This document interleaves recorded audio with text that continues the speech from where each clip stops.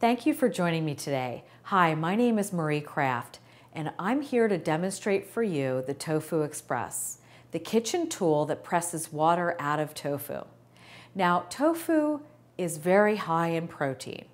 It's very high in calcium, and it's low in fat. So we get it that it's good for us. But what about flavor and what about texture? Now that's where the TofuXpress comes in. The TofuXpress will press the water out so that you can lock flavor in. Your unit will come like this. Now let's take a look at its components.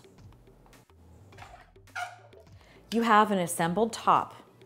It's comprised of 3 pieces. Your press plate, your spring, and your handle.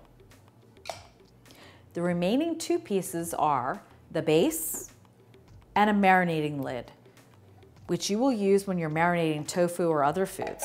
It fits very snugly on top. It's also designed to be stored underneath the unit when not in use, so that you don't lose it in the kitchen. Now let's put the TofuXpress back together. We're going to start with the press plate and the spring. Using either end of the spring, we're going to slide it underneath both tabs in the press plate. We're going to take the handle and put that on the other end of the spring, also making sure that it's underneath of both tabs. Place the assembled top into the TofuXpress, making sure that both ends of the handle are underneath the hooks. And there you have it. Now, some people don't understand the physics of tofu. It's made from soybeans, water, and a natural mineral that helps it form together. It holds the water, but we want to get some of the water out so we can add flavor and change the texture. We're going to take our tofu that we purchased at just the local market. You can buy it anywhere.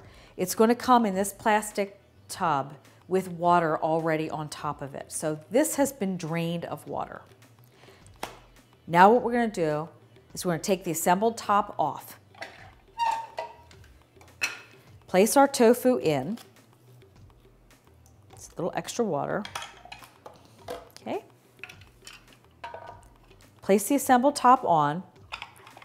Be sure that the handle slides underneath of each side of the hooks of the base. And voila! As you can see, it's already starting to work. Now, you may want to take a look and see if the tofu is even inside the TofuXpress. Sometimes the tofu is cut unevenly from the manufacturer, and so the TofuXpress can help with that, but you just need to take a peek at it and see if either end might be higher than the other. If it is, it's very simple. Just disassemble the unit, press down a little bit on one side, the side that's highest. Reassemble the handle, make sure it's underneath the hooks, and voila, it's even. Here's a brick that just came out of the container from the grocery store. And here's a brick in comparison that has been pressed overnight. You can see there's quite a difference. So here are some examples of what you can do with tofu once you learn how to work with it. There's another part that can be purchased with your TofuXpress unit, either separately or in combination, and it's called the light tension spring attachment. As you can see, this is the original spring. It's very tough and it's very strong. It's too strong for certain foods. That's where the light tension spring attachment comes in. You can use this with silken tofu, you can use it to make yogurt cheese or other cheeses, or use it with pressed salads, and it's much more pliable. Each TofuXpress unit comes with its own recipe guide. You also get a blank recipe card so that you can come up with your own cool recipes.